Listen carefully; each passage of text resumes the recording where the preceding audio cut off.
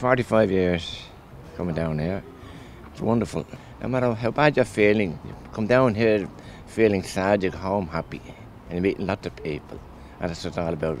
It's a club and everybody chats to one another. There's great people come down here. I once went to the doctor once and he was asking me, he said, what kind of activity do you know, sports? And I said, I swim. He said, what pool do you swim in? And I said, not pool, I said, swim in the open sea. He said, it's not me you should be seeing. He said, it's a psychiatrist. You know? The water gives me my energy. It doesn't matter whether it's sea, lake or river, that's where I get my energy from.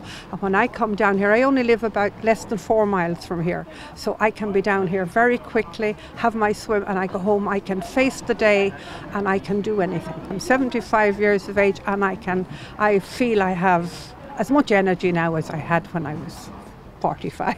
One person who used to be a member of the committee here, people would know, it's Frank Kelly, who played Father Jack and Father Ted. They used to have a table up at the entrance that collects contributions on the way in, and he'd sit there and have a little chat to the people and try and get a contribution on the way in. I find that it's very good for my mental health, because I would tend to all my life had kind of a bit of anxiety, and I just feel if I'm stressed I just get into the water even in the winter time and I'm just totally relaxed again.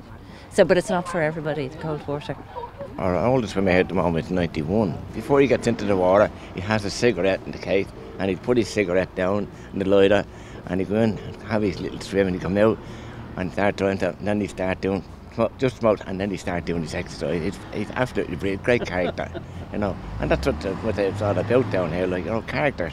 Well, now, that was before, I think that stopped before I came. In 69, ladies were allowed. Prior to that, this was for men only, and women had to go around to Sea Point for their swim. But then again, of course, with women's liberation and all that, we soon put a stop to that. I am a polio survivor. I had polio as a child, with the result that I walk very badly. However, I can really swim like a fish. So I come alive in the water. I overcome my disability, if you like. Once I'm in there, nothing stops me. But when I'm on dry land, I have to walk carefully. For anyone with mobility issues, the water is the answer. You can do it in the water, what you can't do on the dry land.